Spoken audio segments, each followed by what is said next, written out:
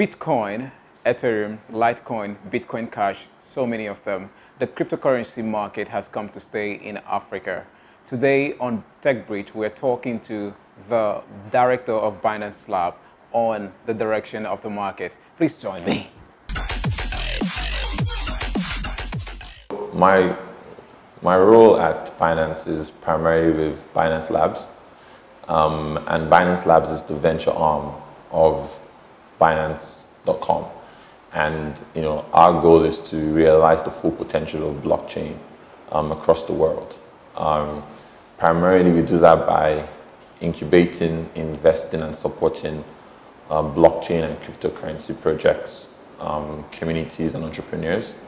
And specifically, I joined Binance in November of 2018, although we publicly announced it in January. And my role is twofold. One is to invest and support African blockchain and cryptocurrency entrepreneurs, but also to develop the nascent blockchain ecosystem. So compared to the rest of the world, Africa, even though I personally believe that Africa has the largest potential upside in terms of sort of the adoption and the utility of blockchain and its applications, we're sort of just getting started.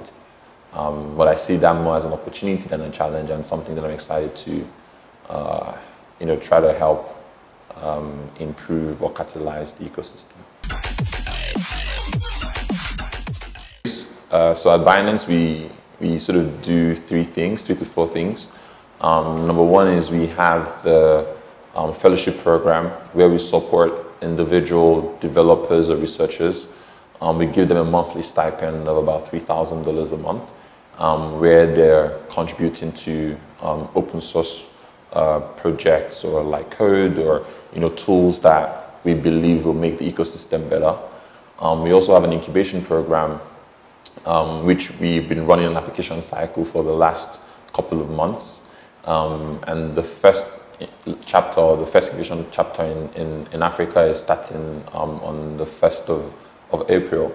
And we've funded a decent number of teams based out of Africa, and each team has gotten $120,000. So that is sort of like the check size for the incubation program. Then we also do direct investments as well. So direct investments could range from anything from $100K to $2 to $3 million. And so this is sort of like the three things that we do. We also sometimes look at doing direct or LP investments into blockchain or cryptocurrency funds.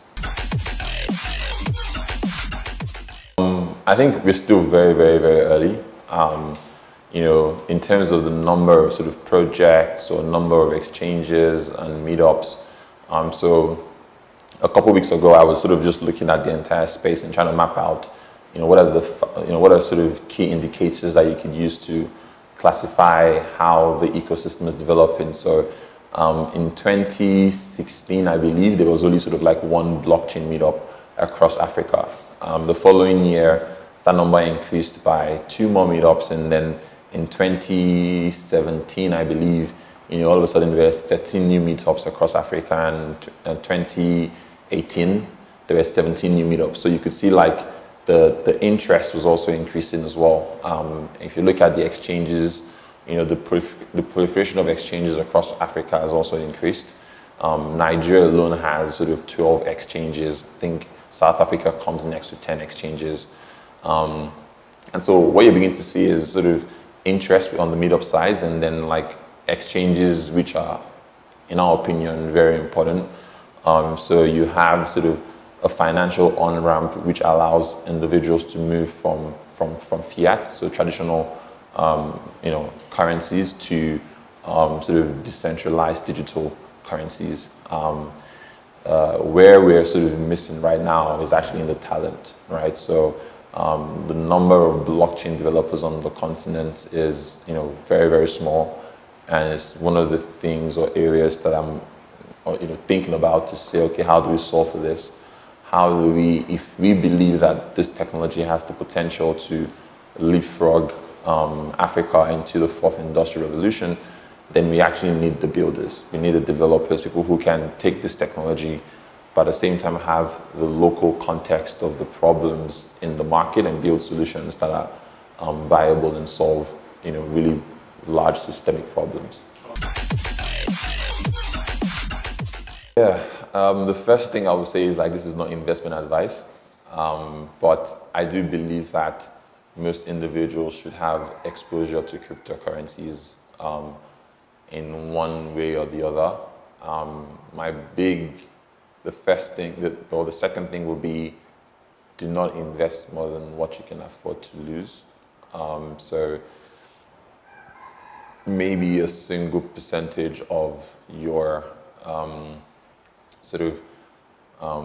monthly income, and then hold for the long term, right? So don't invest in cryptocurrencies because you think you're going to make 10 times your money in 1 week or 1 month. I think that's just bad rationale, right? So I would say have minimal exposure to cryptocurrencies and hold for the long term, and then do your own research. Spend a lot of time reading content, understanding why this matters and why it's useful.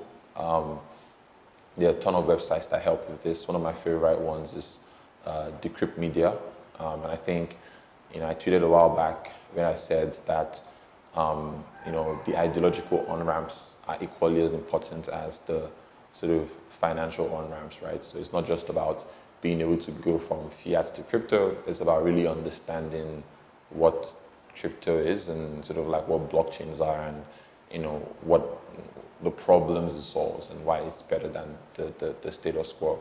Hi, my name is Yele Bademosi. I'm the director of Binance Labs and founder of MicroTraction. You're watching BusinessDay Tech Bridge.